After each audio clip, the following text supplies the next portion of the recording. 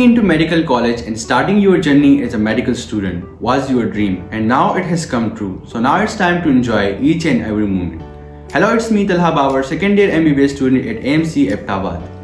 In today's video, I will be sharing my first year MBBS journey and the mistakes that I made, so that you can learn from them and survive your first year MBBS smoothly. Let me tell you that MBBS isn't that much hard that your senior will tell you. But it's hard if you didn't study from the start and leave everything to the end. And it's easy if you study from the very first day of your MBBS. So let's start from academics. Academics are very important, and after clearing your entry tests, you think that you have got the fruit of your hard work, and after working day and night, you have become successful. But it's your thoughts.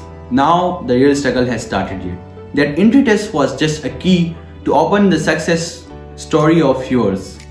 The real struggle is now, and you have to manage everything with your study as you have to balance everything in your room.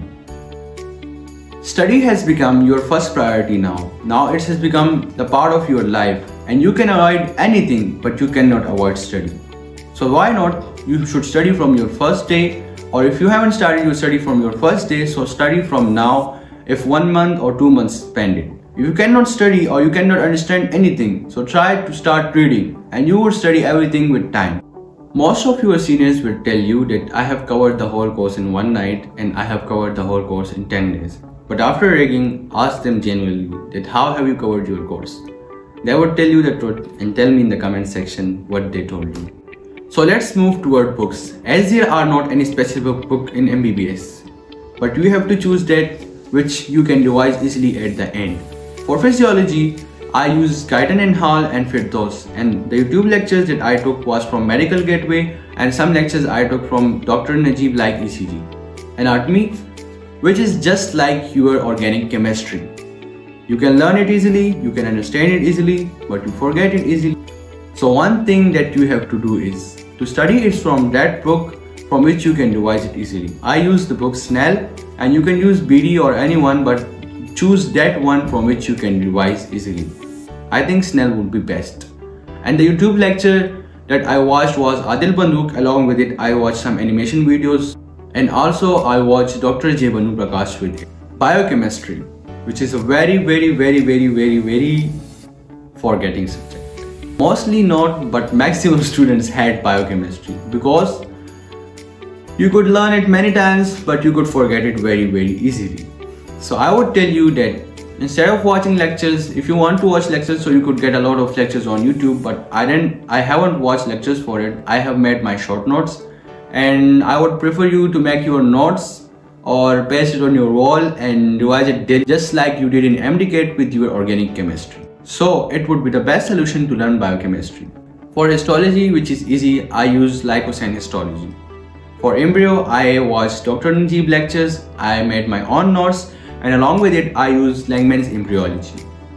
So that are the total lists of the books. For general anatomy, I use BT Churasia, which I didn't study, but I took it from the bookshop, and you should take it and also study it. It's very important book, but because it's my mistake that first 1 or 2 months I didn't study it, and then I didn't get time to study it. And during my preps, I thought that I would study at last, but I couldn't study it, and it's a very important book. So I would prefer you to study it from the start. Now moving toward practicals, which mostly students avoid, and I also avoided it to some extent, but I would tell you that not to avoid it because questions are asked in the auspice from it. If you didn't want to learn it from the start, but try to perform it in lab. If you couldn't understand from your teacher, so YouTube is the best solution for you people.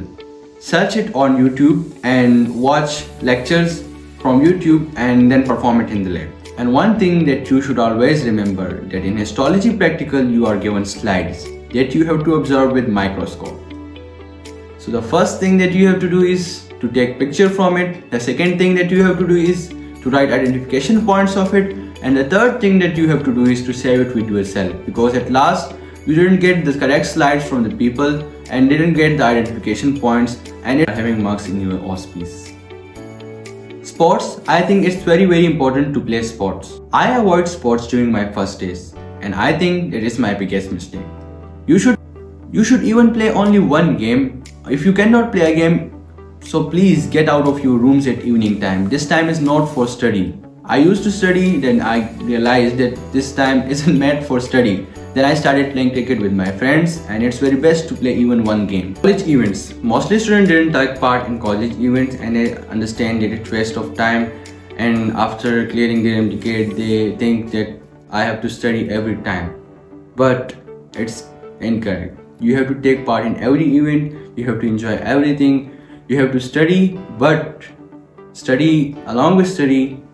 You have to study, but along with study, you have to do extracurricular activities, you have to take part in sports, you have to manage everything with your study. As I said, study is your first priority. In every event is your second most important thing to engage with others. At last, the very main important thing is ragging. It's called personality development. Our seniors did our personality development, and now it's time for you people. And no need to be scared of it. I'm telling you, it's really interesting and you people will enjoy it. Hope this video would be helpful for you people, and you people may have learned a lot from it. If this video helped you, make sure to like and subscribe. And if you want more videos like this, then in the comment section.